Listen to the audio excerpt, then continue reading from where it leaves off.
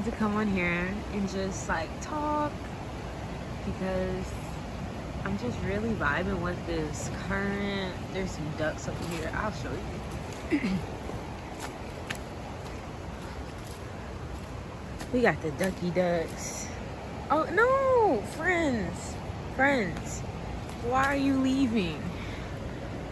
They was like, nah, bitch, fuck you. I'm just trying to say hey though.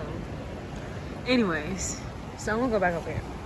So I just wanted to talk about what I've been doing throughout this quarantine to keep me sane, because depending on how old you are, you've been living a certain way all your life where quote unquote you're free or whatever, but technically, like, I mean, not technically, in a lot of states they can't, you know, they got to do certain things. In Georgia, it's like a free-spirited place. It's quite open. We're doing whatever here.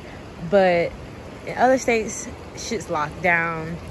In other countries, shit's locked down. Like, for real locked down. Like in France, there's a second lockdown. And you have to have documentation type shit. Like, no, that's not normal and that's not weird. You tell me I gotta have documentation to get some fresh air?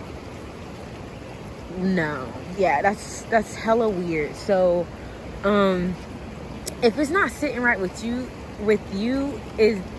then it's not right. You see what I'm saying? So I feel as if,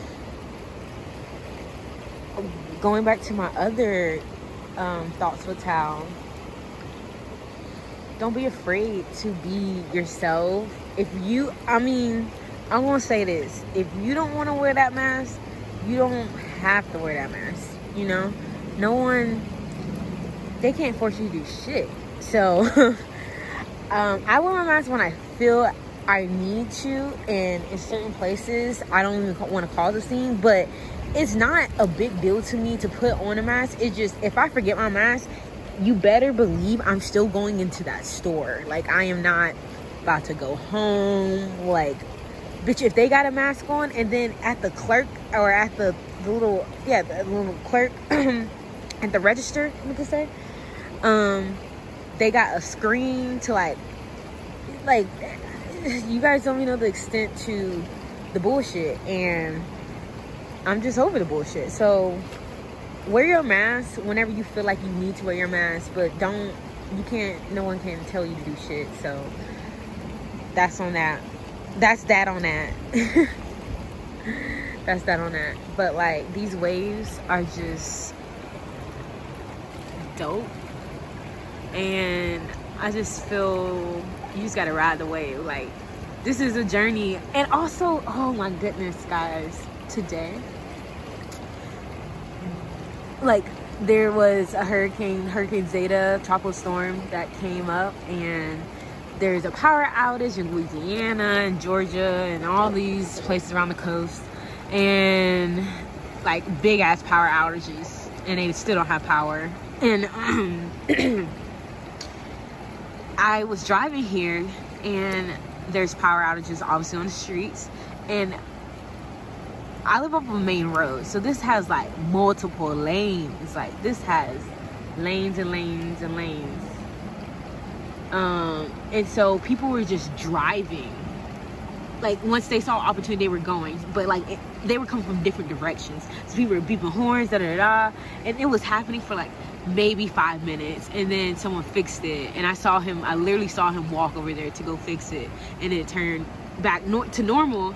But like, that shit was hella weird and scary. And driving here, there's like hella trees, so you can't even go down that street.